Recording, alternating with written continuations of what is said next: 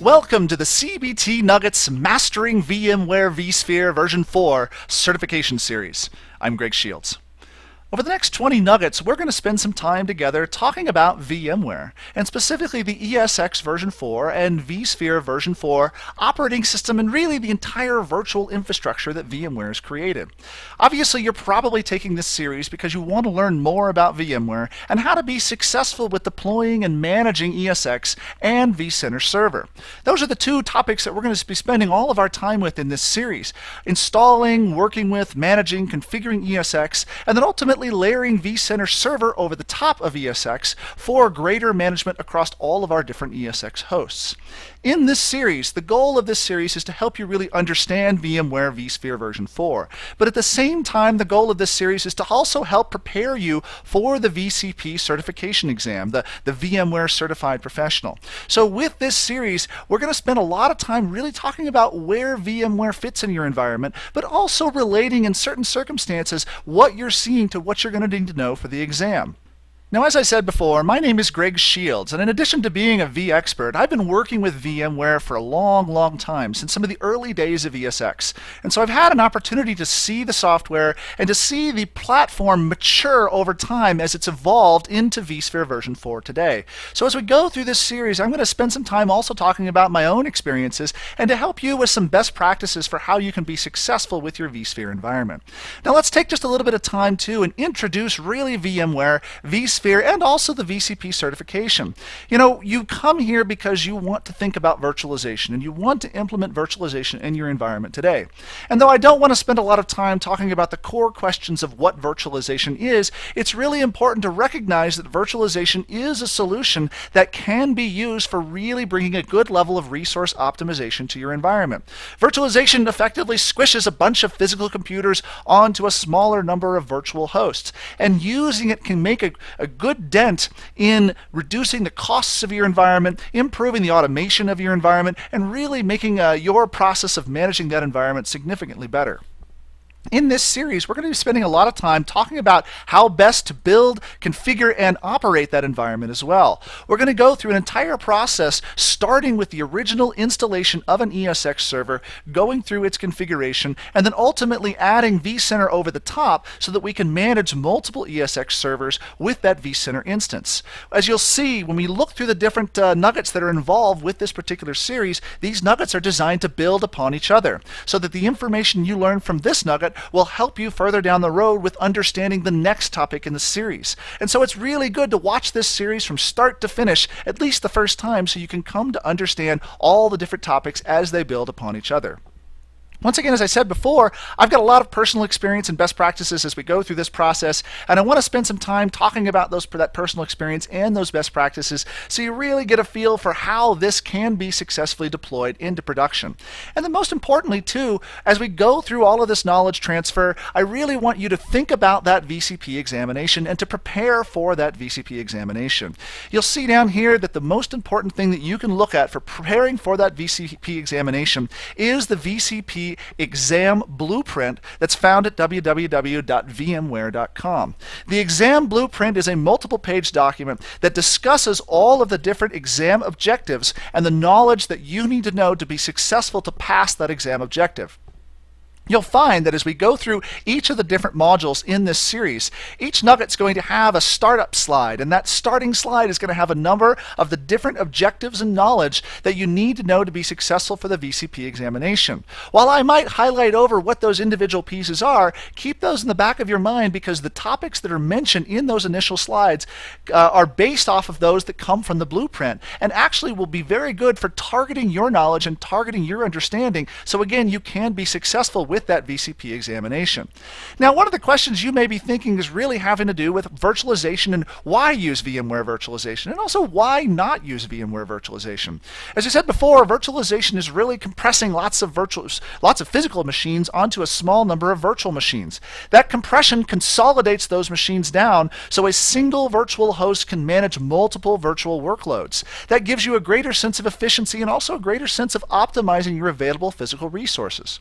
If you think about about the average, the industry standard, the amount of processor utilization or resource utilization in the industry today, you're talking about 5-7% of total resource utilization industry-wide. And so if you think about those workloads, your traditional Windows and Linux workloads that you have in your data center today, you are only using maybe 5 to 7% of the resources that you've purchased. So virtualization and virtualization atop VMware actually improves the optimized use of those resources so you can get more bang for the buck that you've already spent.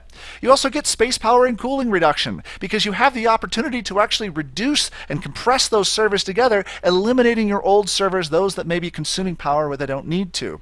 VMware Virtualization also helps with things like server refresh costs and rapid deployment. With server refresh costs and rapid deployment, these two tools can be made exceptionally automated through the tools that are provided through vCenter Server. You can rapidly deploy new virtual machines and bring those virtual machines online with very little effort. You don't have to go and rack and stack and take them out of the box anymore every time you need a new server, and that dramatically improves your ability to meet the needs of your business.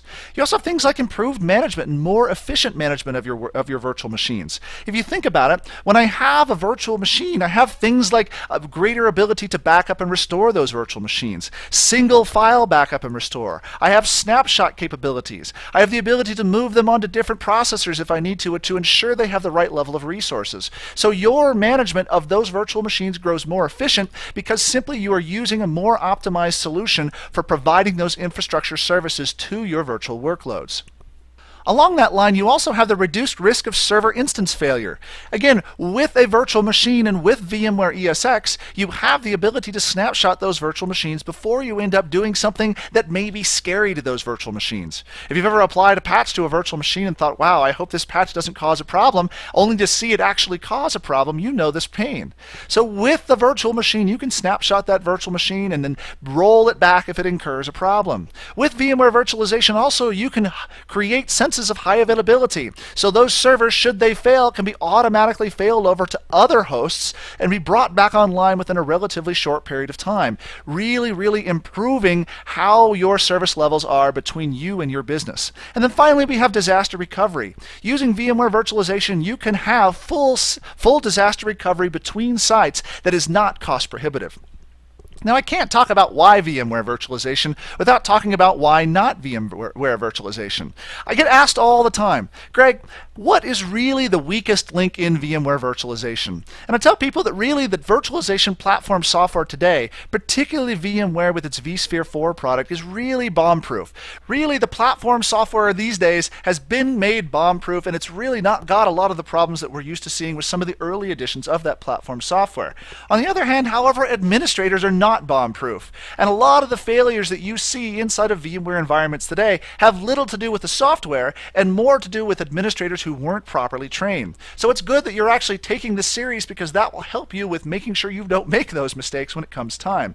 There are a couple of different reasons too why you might not think about VMware Virtualization. Maybe you have the potential for server sprawl. If you think about it, when it becomes very easy for us to create new virtual machines, well, what do? We create new virtual machines. So the numbers of servers and desktops in your environment can grow very large if you don't have governance practices in place to ensure that only the most necessary are actually created. If you have a fear of the Linux operating system or if you have a fear of automation, those two can actually limit your involvement with VMware Virtualization. ESX actually runs on top of a very highly tailored form of Red Hat Linux. It's almost so highly tailored it's almost not Red Hat Linux anymore. But really, if you don't have at least some comfort level or willingness to have a comfort level with the Linux operating system, then you're going to have problems with VMware ESX. Also, you'll find that there's a large level of automation associated with virtualization today too. And if you have a fear of automation, VMware Virtualization might not be for you. Lastly, getting into actually using ESX and using especially some of the more advanced features like we'll be talking about in this series is going to involve an upfront cost. And for some organizations, those upfront costs can be relatively high, especially for those best features. Now, you need to make the determination whether or not you need those features and which features that you should actually deploy in your environment. If you have those features and if you need those features, then you're willing to absorb those upfront costs to get yourselves to a VMware virtual infrastructure. Now, actually going through the prerequisites associated with this series, the prerequisites for this series aren't all that bad. If you understand the Windows OS, if you have a basic understanding of the Windows OS, you're going to do just fine.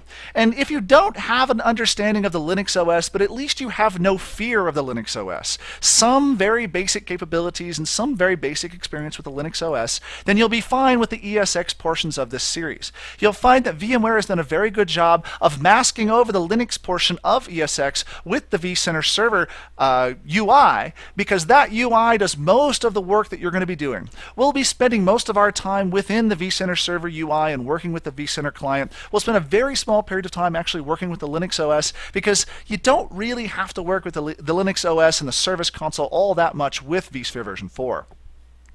You really should have a basic knowledge of the virtualization concepts that are out there on the market today as well. If you understand what virtualization is, if you understand why virtualization makes sense, then that's going to really help you with this series and also with VMware. Really, I'm not going to go into a lot of the very basics of virtualization, because at this point, most of these virtualization concepts are conventional wisdom today.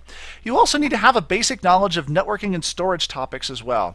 If you can't necessarily configure a Cisco router or a Cisco switch, but you understand what that process is, and if you don't really understand storage area networks, but you understand some of the basic topics associated with storage, you'll be fine for this series. We're going to be spending a lot of time talking about how to configure networking and storage from the perspective of ESX and vCenter, but we're going to leave those topics of the Cisco side and the EMC side of networking and storage to those other individuals in your environment. If you are those individuals, then not knowing what those networking and storage topics is important, because when you connect those, when you make those connections inside of ESX for networking and storage, you're also going to have to make those connections at the outside on the SAN and in the network itself. You also need to have some sort of familiarity with the VMware Workstation product, especially if you plan on following along while we're going through the demonstrations.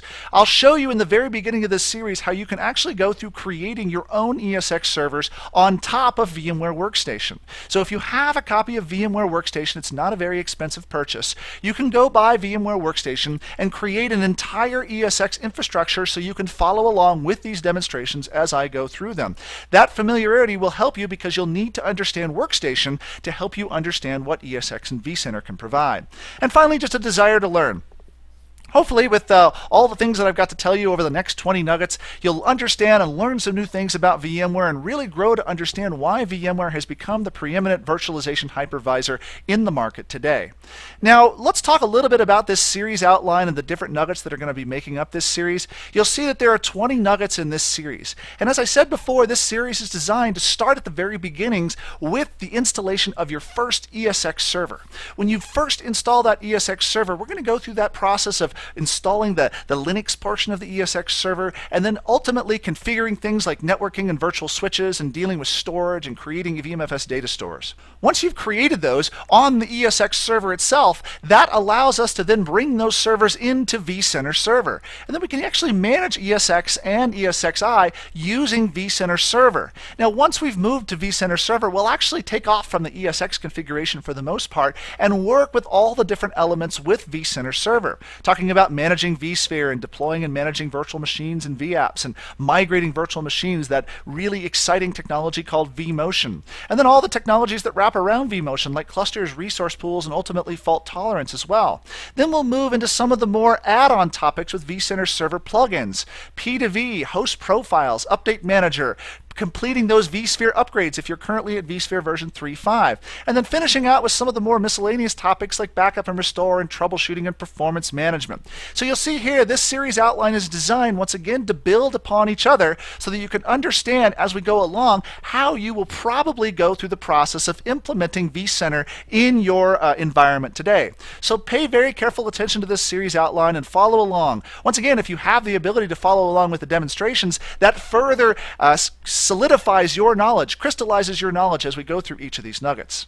Now, in order to actually do these demos, we actually have to create a little CBT Nuggets network that we use for actually working with vCenter. Now, you'll see here that 4 different computers are actually created in addition to a series or a set of iSCSI storage. I've created this network so that it's very easy for you to also create this network in your own demonstration environment. You can actually download all the software you need today to actually run this environment without any cost to you. You can go to VMware's website and actually download ESX, a time-bombed evaluation of ESX, and you can actually get a sense of iSCSI storage for free from a solution called Starwind Software that actually allows you to create this entire infrastructure here within your environment to follow along as we go through this series. We have a domain controller here, dc.nuggetlab.com, that is effectively handling domain services for this environment.